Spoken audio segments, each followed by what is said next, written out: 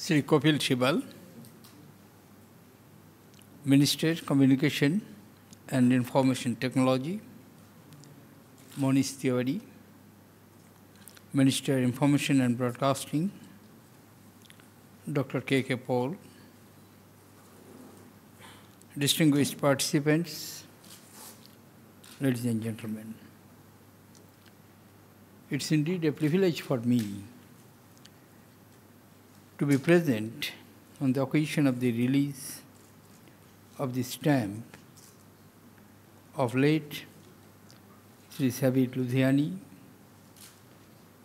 widely acclaimed as a people's poet, who wrote on the trials and tribulations of everyday life, of ordinary men and women, with great intensity and deep empathy.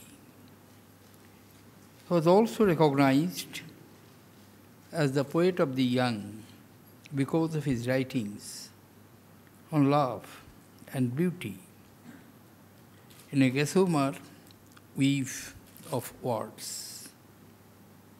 Born in 1921 in Ludhiana, Sahir published his first and best-known work, Takhiana, in 1944 at a very young age of 23.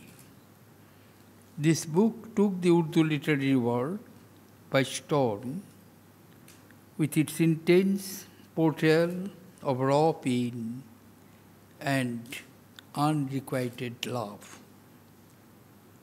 Torrent of emotions molded itself into poetry of great beauty, which touched every heart. The pain converted itself into anger when it challenged the social norms and wrote about poverty, inequality, plight of women, children, farmers, and laborers. This anger, in his later works, evolved into a mature and balanced marriage of a poet who had lived a full gamut of emotions. While the intensity of emotions never dimmed, it acquired a contemplative dimension which comes from pain and sorrow setting into peace. He wrote with great sensitivity on the values and social concerns of the contemporary period. To my mind, one of Sahir's great contributions was to convert Urdu poetry into filmy songs. His poems became songs. His songs became poems. It required immense courage to break the mold and take this step, which took Urdu poetry to every home, in every nook and corner of the country. Sahir also fought for recognition for the lyric writers through the Film Writers Association.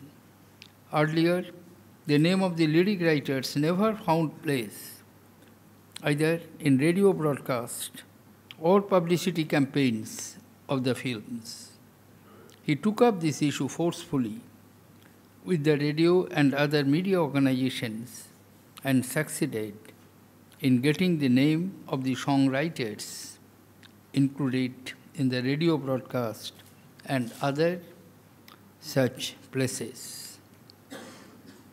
That we have gathered here today, 33 years after his death, to commemorate his birthday, is proof enough that he lives through his poetry, his songs in our hearts. Thank you, ladies and gentlemen. Jai Hind.